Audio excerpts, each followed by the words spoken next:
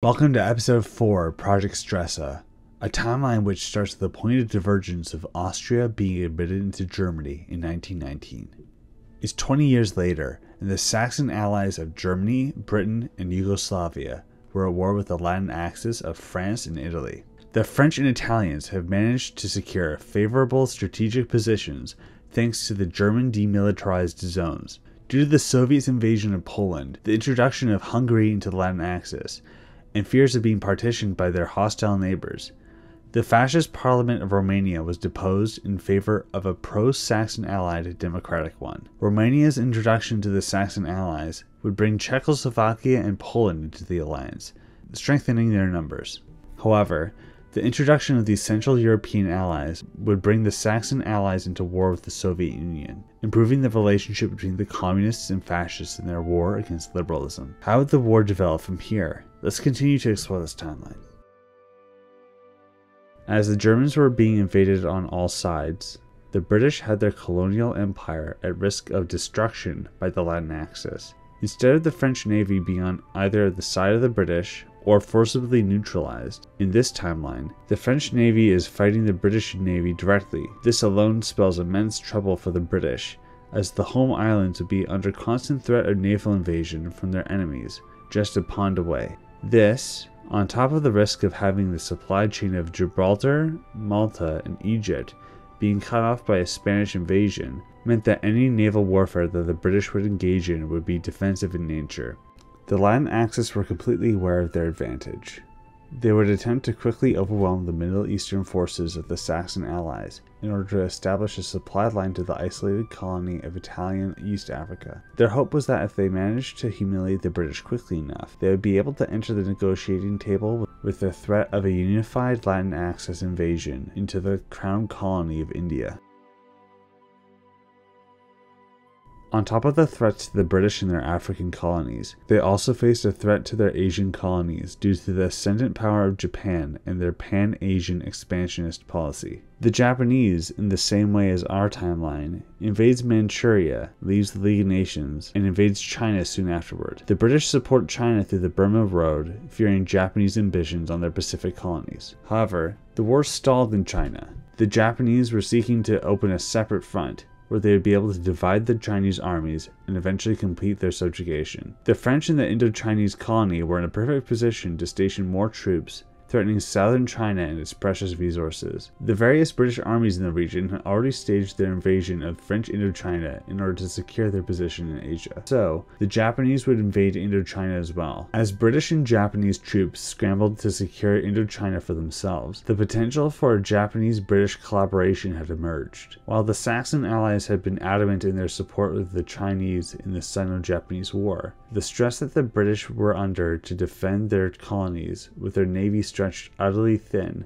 was leading to a crisis where the British would need to have their naval forces deployed in too many places at once. And as the Soviet Union and the British were at war, the British feared that the Soviets would attempt to lead a series of invasions into their crown colony of India. The Japanese, too, were fearful of the Soviet Union, as the Soviets were yet another major supporter of the Kuomintang, and were showing signs of collaboration with the Latin Axis as well. An unthinkable proposal was conceived, where the British would stop the support of the Kuomintang, recognize the Japanese puppet government in Manchuria, and reinvite Japan into the League of Nations. If this proposal was to be accepted, the Japanese would have a blank check to subjugate Asia, besides the British and their allies' colonies, of course. Japan would stall negotiations to continue their occupation of northern Vietnam, opening a southern front with Chiang's Kuomintang, who seemed to be losing allies day by day. The French political scenario was mixed at home following the initial successes of the French in their war. The ascendant neo-socialists were continuing to become more and more prominent, and thanks to the Soviet Union's introduction into the Second World War on the Latin Axis side, many far-right members of France were beginning to accuse the neo-socialists of conspiracy. Before the rise of the Fourth French Republic under Pétain and the right-wing League's curfew, Marcel Déat and his core neo-socialists were members of the right wing of the Comintern. Marcel had abandoned international socialism for national socialism. Despite his early shift towards nationalism, many far-right traditionalists of the Action Française clique were mystifying Marcel's meteoric rise in their state, claiming that he was not a true nationalist. While the Leagues of the Cross of Fire, Francis Movement, and Action Française would bind together in an alliance of reactionism, the PPF under Jacques Doriot would join forces with Marcel's neo-socialists. This is because Jacques Doriot was formerly a communist as well. The squabbling leagues were now in complete deadlock, accusing each other of undermining the war effort and treason against France. The political instability would favor the Saxon Allies significantly, as foreign spies began supporting the French resistance, operating ever since the Bretagne coup in 1935. However, the Saxon Allies would soon find that their once united resistance movement was shattered. The communist policy of resisting fascism was halted in favor of a united front against liberalism. This causes significant turmoil within the resistance. The previously united socialists were now split between socialist ideals and Stalinist loyalists, fighting amongst themselves as the liberals tried to claim leadership in the resistance in favor of the Saxon Allies. While this obviously strengthened the control that the Leagues had imposed upon the state, it was also fueling the fire of the reactionary Leagues immensely, as the communists that remained loyal to Stalin were now supporting the neo-socialists indirectly. Growing more and more concerned with the political environment of France, the reactionary Leagues would begin secret talk with Mussolini. Due to their shared concerns of the neo-socialists becoming more and more closer to Moscow, Mussolini and the reactionary Leagues would begin creating contingency plans in the event of France falling into communism. While these talks would not amount to any action, it laid the foundation for a potential coup following Marcel's ascension to leadership within France. As the British desperately fought off the Latin Axis' invasion of the Middle East, the Eastern Front was extremely contentious. The Soviet army was not prepared for the sudden inclusion of the entirety of the German, Czechoslovakian, and Romanian forces backing the Polish. While each of these countries had their own internal issues which prevented their armies from operating at full capacity, the geopolitical advantage had quickly shifted to the Saxon Allies' favor. Supply lines that were initially scattered were soon replenished by the extensive railway networks that connected the eastern states to Germany and beyond. For example, while the Hungarian introduction to the Latin Axis had guaranteed encirclement of Vienna, the beleaguered Germans were suddenly capable of evacuating into friendly Czechoslovakia. Ironically, the Germans were now shielded by the fortifications that the Czechs had made to deter them. The Saxon Allies had devised a defensive plan which preserved as many defensive positions as possible while considering their forces' capabilities. The conclusion was to, unfortunately, abandon southern Germany altogether, relying on Czechoslovakia and Germany's natural defenses in order to allow their forces to properly organize before staging a large counterattack. Naturally, this meant that the Saxon Allies were afraid of overextending into the USSR. This gave the Soviets time to scramble their defenses together.